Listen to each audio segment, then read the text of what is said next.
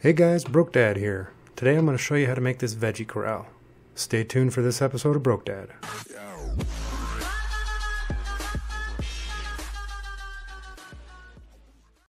For this project I used pre-cut strips of redwood from my local hardware store. I measured the space in the kitchen where I wanted to keep the Veggie Corral and transposed the measurements to the piece of lumber. You can use a wax pencil or regular pencil to make these marks and sand them off at a later time. I used a table saw to make these cuts. You can use a miter saw, a hand saw, a band saw, or a circular saw to make these cuts. Just be sure to follow safety procedures for whatever tool that you choose to use. Because the piece is not holding a lot of weight or being moved much, I decided to simply use wood glue to fasten it together.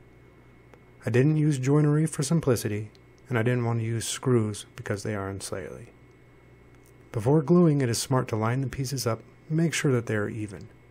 This also allows you to plan the setup of your clamps as the glue will dry on you quickly. Apply a liberal amount of glue. You can always wipe the glue that seeps out with a slightly dampened paper towel. Or if the glue dries, you can scrape it away and sand it at a later time. Clamp the glued pieces together, making sure that they remain even while the glue is still pliable. To make the top tier of the corral, I set 3 braces for support.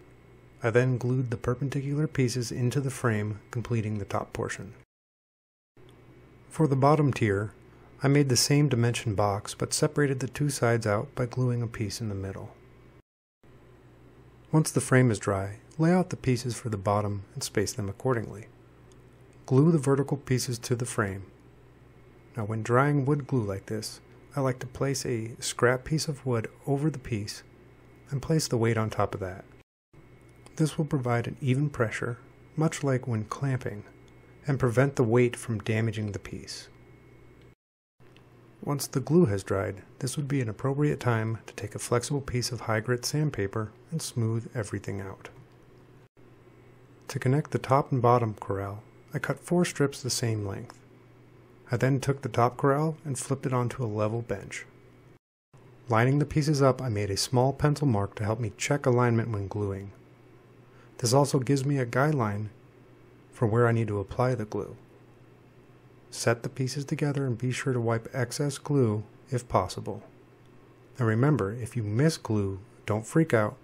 It can always be chiseled or sanded away once it's dry. I placed an object behind the glued support to hold it in place while gluing its twin to the other side.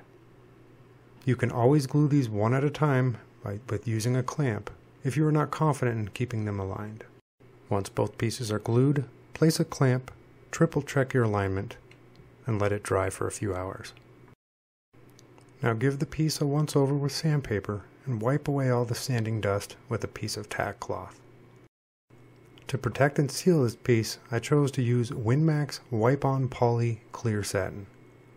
Using an old cut-up t-shirt and rubber gloves, I applied the polyurethane in even strokes that moved with the grain of the wood. It is always wise to test the clear coat you are applying on a piece of scrap wood from the same stock you are using. This way you can be sure you are going to be satisfied with the finished color and texture. Apply several coats of the finish and allow ample time for it to dry before using. Now you have an elegant way to store your produce.